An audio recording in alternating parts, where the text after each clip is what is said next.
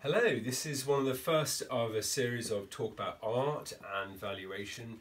Many of you may have been thinking during this, your time spent, enforced time spent at home, what are the things that I have, what are they worth? And that is a question that I get asked daily and is something that I have great expertise and experience in dealing with and have dealt with over the last 30 years.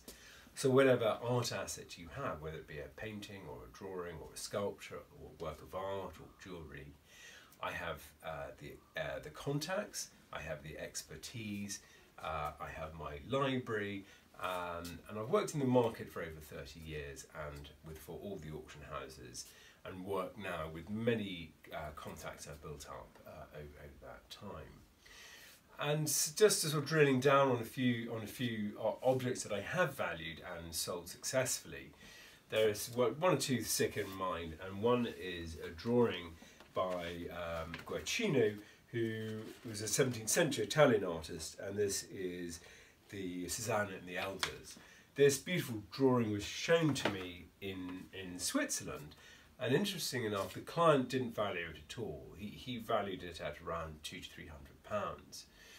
I took the drawing in for sale, brought it back to London and researched it, and very soon realised with my colleague at the time that this was something quite special, and we pulled in the expertise of the late Sir Dennis Mann, the great expert on Guercino, who dated the drawing to late in the artist's career, to the late 1640s.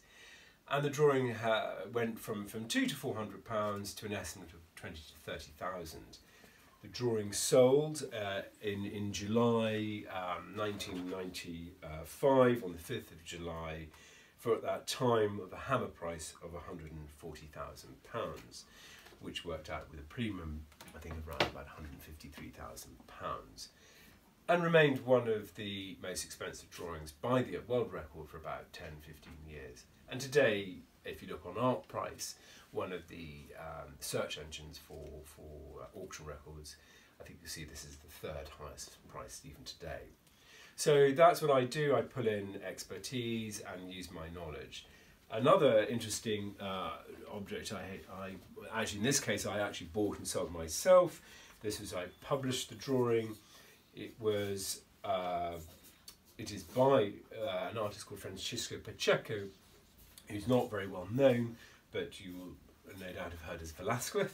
He was the teacher of Velasquez, and this drawing, again, I bought it actually. I bought my own account and sold to a museum in France.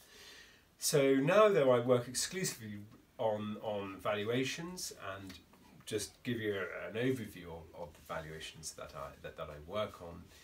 People say, well, you know, what is this worth? And I was, well, what are you looking for? Is this a probate valuation? Is this a valuation for family division?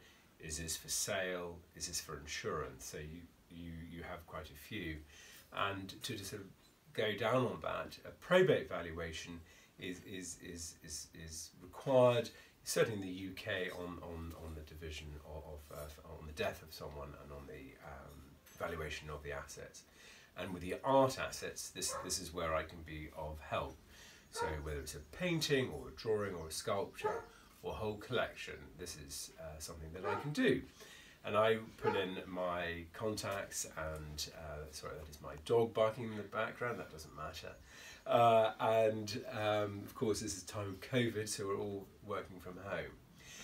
Anyway, so the probate valuation is something that I have expertise on and ability to do. Another one would be insurance. If you have jewellery or paintings, if you know what happens if it got stolen, you know, presumably you'd be quite upset, so you need to have it valued, and that's something that I do, and I can provide that, and I have many contacts and pull together.